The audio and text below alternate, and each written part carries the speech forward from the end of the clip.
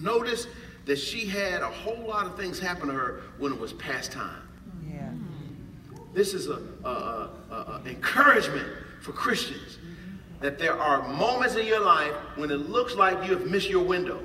Yeah, yeah. When it looks like you have missed the window of time for a specific blessing or move of God, or a specific breakthrough, or a specific event, or a specific manifestation, or a specific result, that I'm too old, or I've been in this condition too long, or I've wasted too much time, or I missed too much time.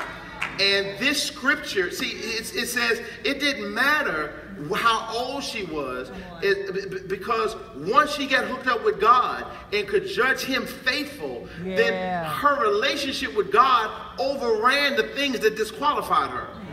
That's good. See, a lot of us have disqualifications. Oh, absolutely. Has anybody here ever sinned? Yes. All right, your hand's not up, you're sinning right there by lying, because we all have sinned and come short of the glory of God. All right, has anybody in here ever made a mistake? Oh, yeah. Okay, anybody ever done something that they shouldn't have done? Anybody ever done something you shouldn't have done that you didn't know you shouldn't have done it, but you did it? Anybody ever done something that you shouldn't have done and you knew you shouldn't have done it when you did it? All right, anybody ever done something that you didn't know, but you didn't know that after you knew, but after somebody told you and then you found out, then you knew that you should have done it? Anybody ever done that one? Okay, we all have done all these. And the key characteristic of all of them is the devil wants to say, because you did this, it's going to disqualify you from God doing anything else in your life. I've got oh my God, I've got a roll call of people from the Bible who can testify to you that even though they blew it, God did not disqualify them. God kept on requalifying them, even though they didn't qualify. Even though they did not measure up, God said, I'm using you anyway. Can I call a couple of them? Can I call on a couple of them? Come here, Peter, what'd you do? Peter said, I lost my mind. I got to cussing and fussing and swearing. I use words you can't even say in church. But I said it because I was afraid to identify myself with Christ. Ooh, wouldn't you think that would be the very thing that would cut you down from being an apostle? Don't you think that would disqualify you from being used as one of the chief apostles? It would in man's kingdom, but not in God's kingdom.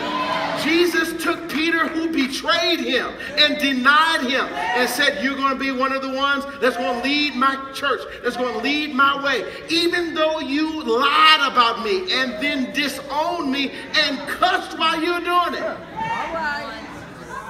I threw that in. We might have some cussers in church today. You know, they attend church on Sunday, but they cuss on Saturday night. But you got to understand, a cuss word not going to separate you from God. Not if you come back and get your heart in line with where he is. You want another one? Let me call him up. Come here, prodigal son. Prodigal son, what'd you do? I left home. I took everything that was mine. I took it on purpose. I didn't slip and fall in sin. I wasn't weak. I left on purpose to wild out. I was sleeping, I'm not going to say with who, but I was sleeping around, I was drinking and getting high, I was doing everything I wanted to do, and I realized I was wasting my life.